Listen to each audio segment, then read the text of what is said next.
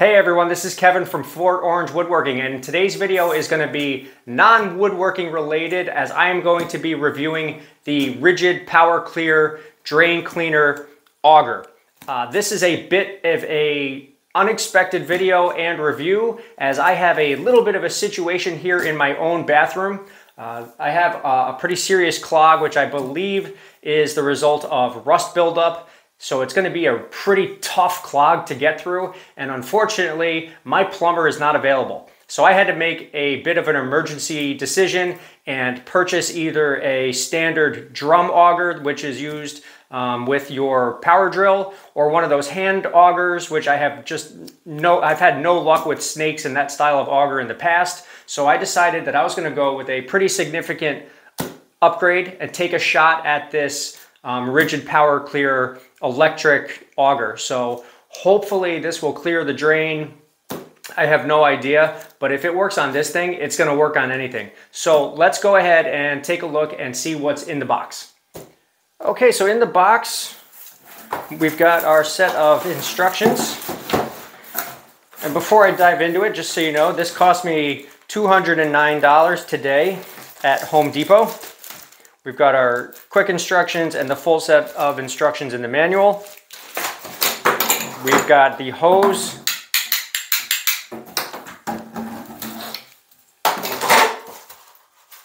And we have got the auger itself with a 2-prong power cord, and it's got an automatic power switch to prevent malfunction, overuse, overheating, that sort of thing. Let me just strip this cardboard off. Here's where we have the auger and just a piece of plastic. Looks like this is either a foot pump or the on-off for use, but I'm going to read the instructions and figure out what all my parts are before I get started. So that's it, not a lot in the box. Let's see how it works. Now, a couple of things that I have already learned from reading through the instruction manual. Very important for this piece of equipment that you read the instructions. The foot pedal turns the auger on and off. When you press it, it turns on. When you release, it turns off. The larger hose is a 2-piece hose. It can either connect to be an 18-inch piece, or if you connect the two of them together at the midpoint, it becomes a 48-inch piece. The two levers at the top are for advancing the coil and retrieving it when you're done, or backing it up by pressing forward or backwards. The turn will rotate it backward or forward as necessary. And lastly, on the unit itself, this rubber stopper at either end of the hose is necessary to keep the cable from spinning. So those are all important points. If you haven't used an electric auger before, keep in mind you got to read these instructions, know what you're doing. Do a little bit of a test run before you stick it in your drain. But now what I want to do is show you what it is that we're dealing with here for this review. Here is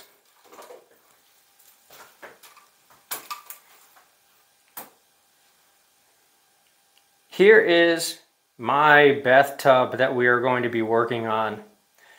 The brown specks are part of the clog, mostly rust pieces, little flakes, and that's what tells me that this is going to be a bad one, those little pieces of metal coming back up when I tried to plunge it. Now, when you're dealing with a bathtub, you don't want to go straight through the drain hole. What you want to do is you want to remove your end cap for your lever, take that piece off, and that's where you're going to be entering with the cable. So I'm going to set up, add a little water, and see how this power cleaner works.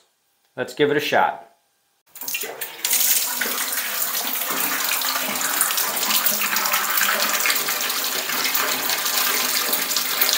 It's only been about 5 seconds and you can see already the tub is starting to fill. The drain is open and the water is just coming right back up. Fortunately for me, it's not leaking into any significant part of the house, but just to be on the safe side, I'm not going to fill this a whole lot, just enough so that if we clear the drain clog, we'll know, because this water will start going down right away. So that should be about enough. Next, we're going to release this cap on the overflow.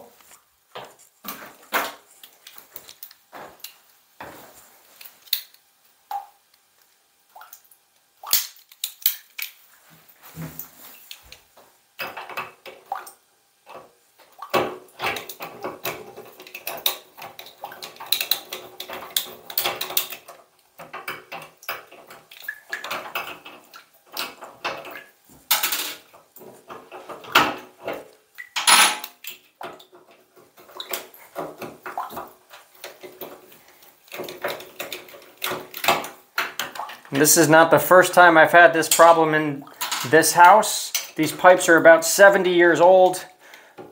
They flake an awful lot, and most of them are near the end of their lifespan.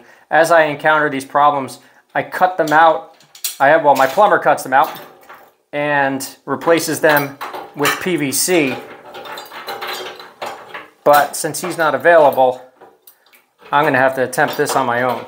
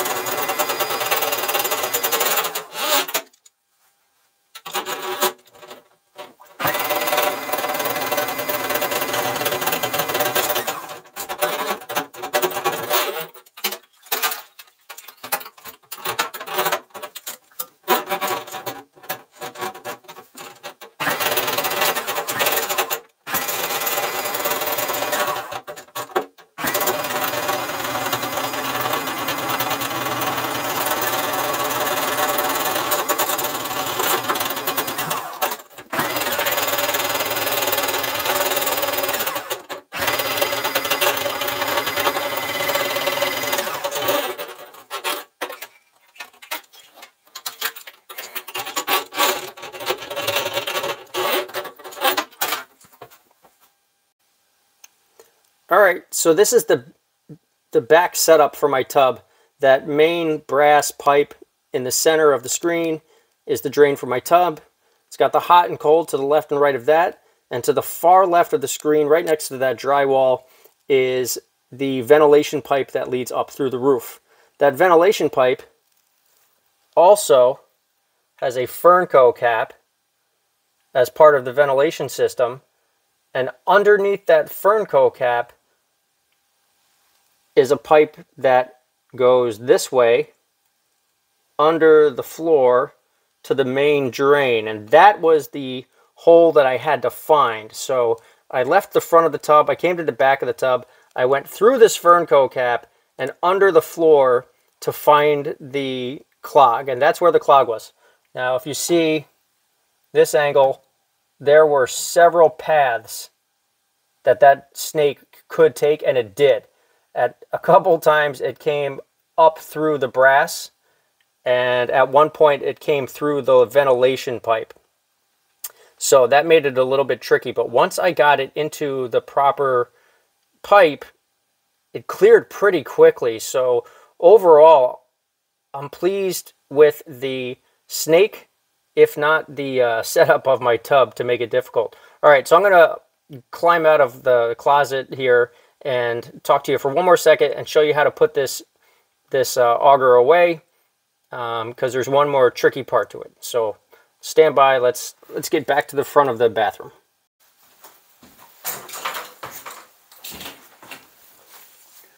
Well, I did manage to solve the problem. And here is the culprit.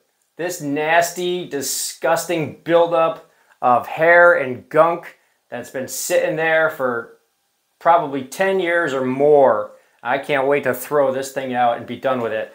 Before I do that though, I'm going to show you that it is in fact running properly. So I'm going to run some water, show you that.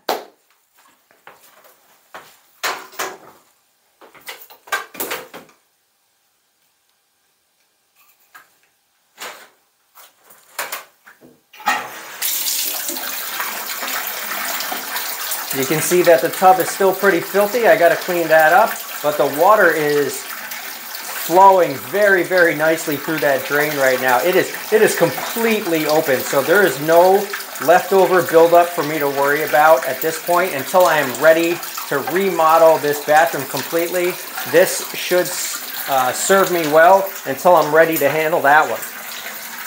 Turn this off quick. Oop, fix my handle.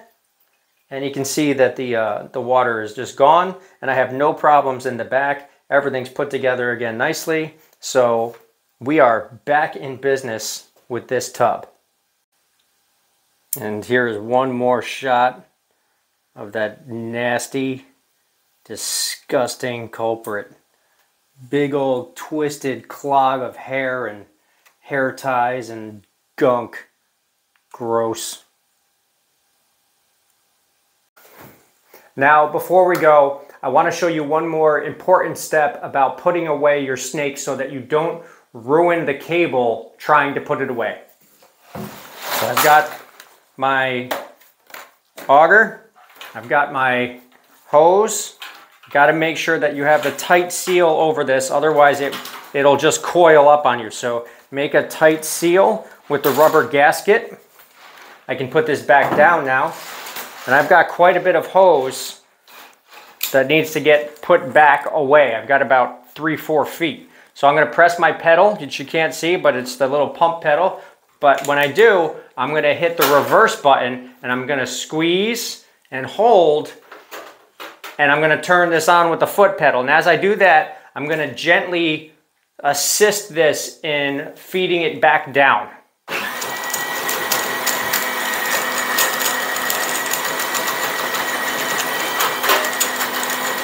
If I don't hold it and assist it, it'll whip.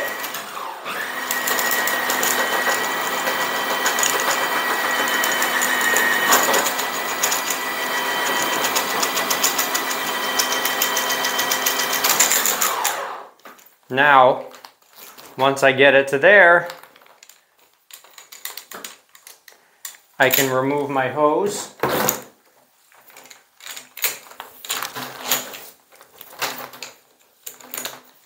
Let the snake fall back through. And what I'm going to do is I'm going to put the short hose back on, and that's how I'm going to store it. So I'm going to put the short hose back on, feed it back through. There we go.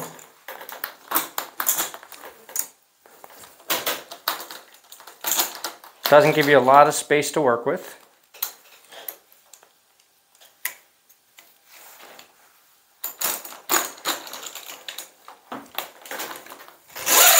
Reset that gasket. And then reverse this to the end. Press the reverse button.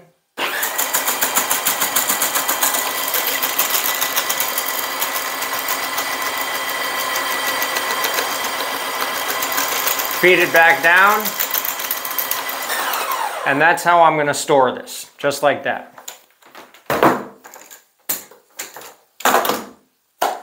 And that's it. So my thoughts on this are, and you take it for what you feel it's worth. I spent $209 on this. It's Friday night.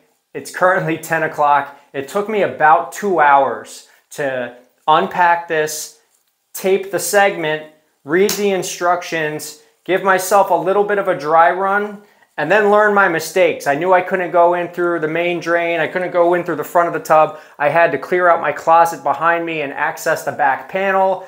And I had a little bit of experimentation to do. A professional plumber would have probably done this much faster. I don't think they would have struggled with this job. I think it would have been pretty simple once they realized it was just a hair clog.